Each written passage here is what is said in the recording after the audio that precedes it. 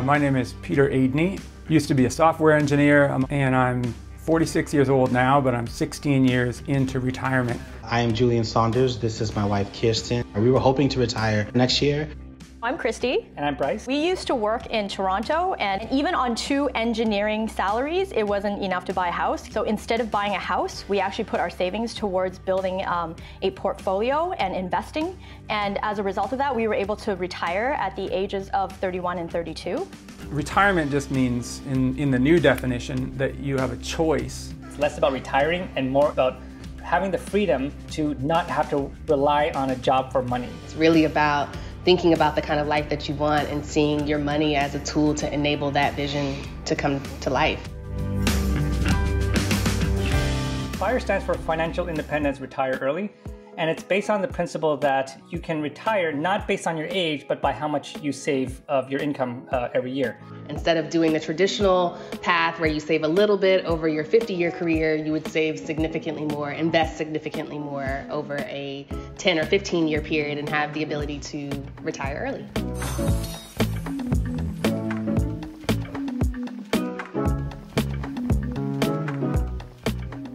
You don't have to be this really badass monk living in a tent in the woods. You just have to be slightly less ridiculous than average. I always felt like I was living an extremely fancy life. It just wasn't quite as ridiculous as my guy in the next cubicle who maybe had a brand new BMW and I had like an old Subaru. These small decisions make a huge difference in terms of the percentage of your money that you spend.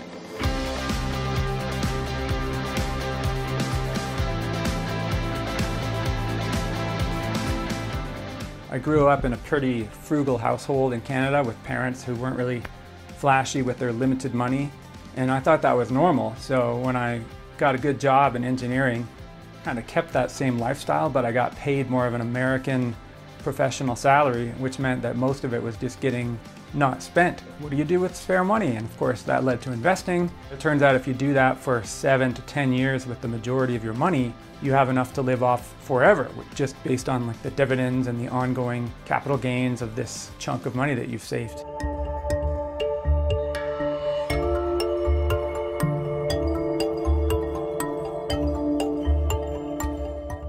I think the pandemic certainly caused people to re-examine their relationship with work, but it also forced you to re-examine your relationship with spending. Something as big as just cooking at home. I mean, food for a lot of people is the second or third largest expense that they have. And so even if you can just make a tiny dent in that budget, that money can go towards paying off debt or ramping up investments. When you figure out how all these different systems kind of work together, it almost becomes like a superpower. If you are location independent, basically it makes you very flexible. So for us, we actually traveled the first 5 years of retirement. And when we visited places like Poland or Portugal, and as well as Thailand, we were able to live easily on $20,000 a year because the cost of living is just so much lower than big cities in North America. We take a far more flexible process than most FIRE aficionados, mainly because the traditional FIRE formula assumes that your expenses remain fairly stagnant. We do not have the luxury of having such a predictable life. We have a 4-year-old, and then we also support Julian's mom. Anytime you have more dependence or more demands on your income, the larger your expenses are, the more difficult it's going to be.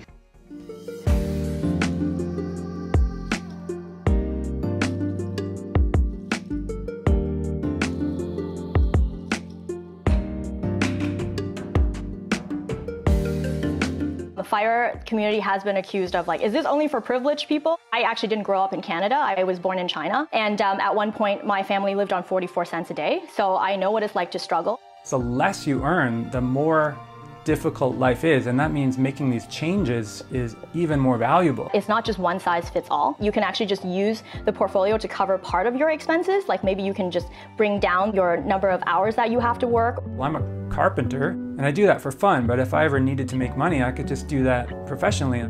There are different versions of FI that makes it a little more inclusive to different income levels. And we wanted to make sure that we served as a bit of a lighthouse to all of the other Black people out there. There's been a lot of talk about racial justice. When we think about social equity and social progress, economic freedom is really the last kind of leg for African Americans. And so when you talk about FIRE being something that they can have greater control of their finances, it's a really appealing offer. It's far more appealing than working your butt off to only not get promoted or to join the ranks of less than 1% of corporate leadership that looks like you.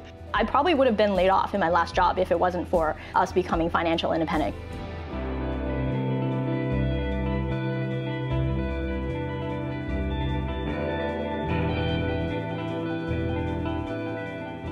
Do we really want to work like crazy and pay off a mortgage and then die at our desk? The advice that we've been given doesn't work in this environment anymore, and we need to write a new rule book. We need to learn how to invest, and we need to have all these backup plans in case we get screwed again, as proven by the pandemic, by the employers, and by the economy. We've been criticized for the past 5 years by saying, oh, FIRE only works because the stock market is on a tear and the economy is expanding and there's no recession. Well, this is now the third recession that we've been through personally while on this FIRE journey. And if anything, it's just proving that FIRE is the only path that makes any sense, because any strategy that relies on your employment being stable, that just doesn't work. A lot of identity is wrapped up in our money decisions. It's actually very easy here in the United States to look like you're rich even though you're not, given the access to credit. Secondly, in a lot of cases, it's actually very expensive just to maintain certain images required to work certain jobs.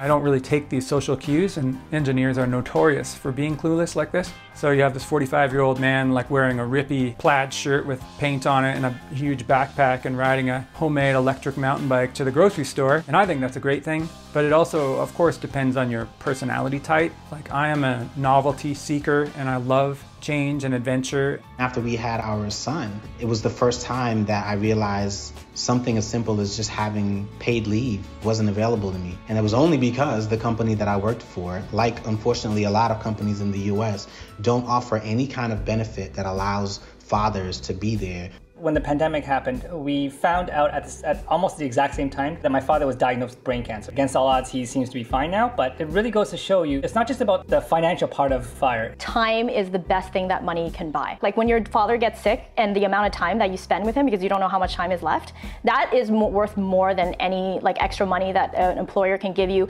any promotion, any kind of title. This movement is not really about the money. It's about a much larger social shift. The more people see it as a viable path, I believe the more difficult it will be for employers to keep their workforce, particularly the most talented amongst them, because you'll need more than money to attract me and to motivate me. I think this movement has the potential to fundamentally change the way that we view work. And I'm really excited to see what happens over the next coming years.